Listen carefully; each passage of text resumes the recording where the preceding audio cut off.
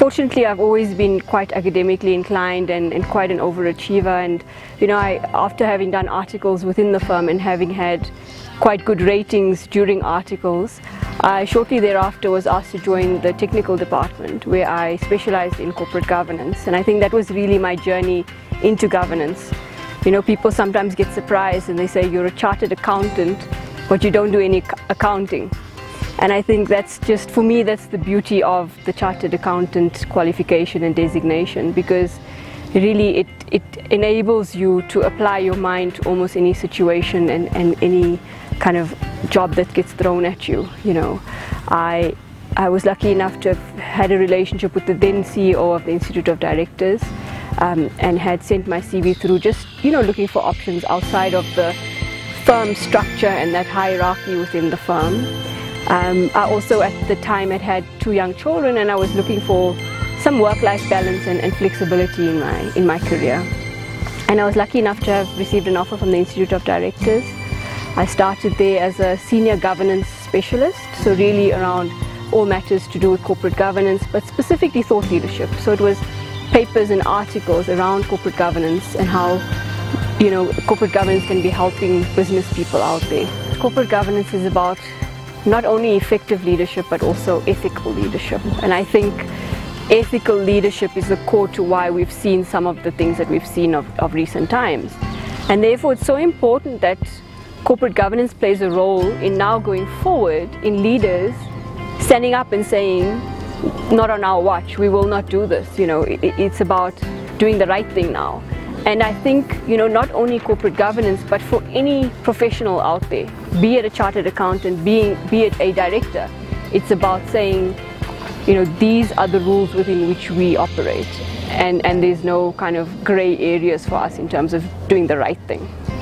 If you read King 4, there's 16 principles of good corporate governance, and I won't reiterate them all, but I think core for me is the board's role in setting strategy and then overseeing that strategy is implemented effectively, in ensuring legitimacy of an organization. And that's, I think, the most pertinent one here, because we see what's happened to organizations where they've lost legitimacy, where they've lost stakeholder trust.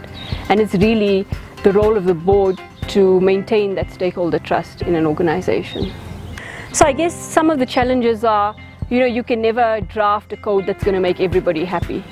There were members who were involved in some of the working groups where their area of passion was a certain topic, and they wanted us to delve into that topic in King 4 and put all sorts of rules in place, etc. around that. And that was a challenge, because we had to take a step back and say, what are the non-negotiables that organizations should be looking at, without being too prescriptive, because the minute you're too prescriptive, you don't give wiggle room to an organization. Therefore, it's a paint by numbers solution, and it doesn't work, because organizations need flexibility. They need to apply governance in a manner that makes sense for their organization and is going to benefit their organization.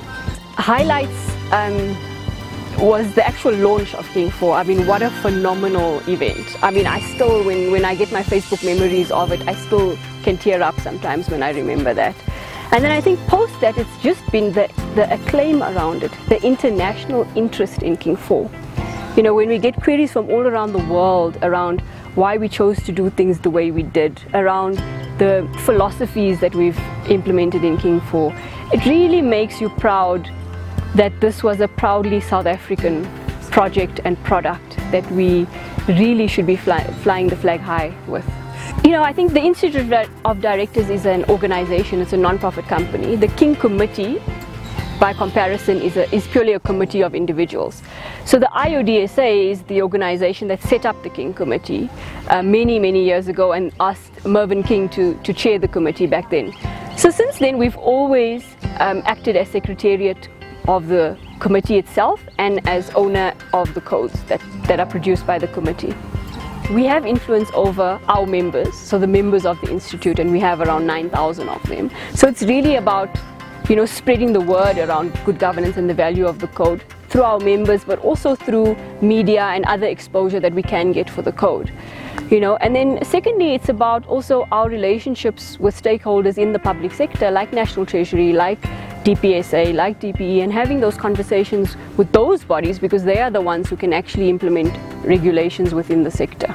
chartered accountants, for example, have a certain status with achieving that designation CA, SA.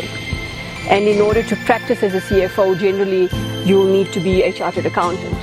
But in South Africa at the moment, in order to practice as a director, there are no requirements of minimum standards of education or experience or designation, etc. And that's why we're trying to encourage our designations of certified director and chartered director to be as widespreadly known as the CASA designation is. For this is our stamp of approval on these individuals. They are competent directors and they're going to make a difference and add value on your board. I've always been a perfectionist, so it's really about being the best CEO that I can be. It's about motivating and driving my team.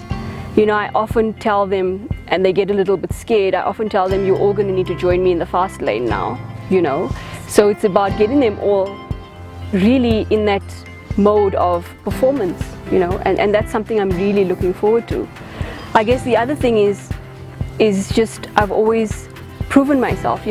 I'm a youngish Indian female in a world, competing in a world where it's predominantly males out there as CEOs, and it's really one to show them that I can, I'm as capable as anyone else. I'm also the mother of 2 children, and I mentioned it to you, and one of the key kind of values that I have personally is to have that balance of being a mother and a wife and still being a career woman in a fast-paced industry. And I believe that I can, and I have so far managed to balance those two, where I'm actually very involved still with my children, with my home, and I'm one of those multitaskers who there's not enough hours in the day, but I manage to fit everything in, and I suppose that's key for me to keep that going. Advice, I guess, is just be yourself. I get asked by so many women out there who want to join boards, what do they need to do? And I always tell them, the reason we want more women on boards is not because we want women who we don't want you to act like men.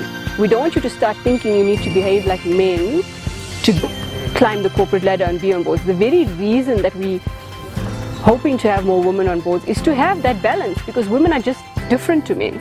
It's not about one gender being better than the other. It's about complementing each other in a boardroom and in any situation, actually. So just be yourself, be confident, work hard. I mean, I really do work hard, and I'm not exaggerating that. It's about constantly being on the top of my game and being one step ahead of the curve of what's happening in my industry.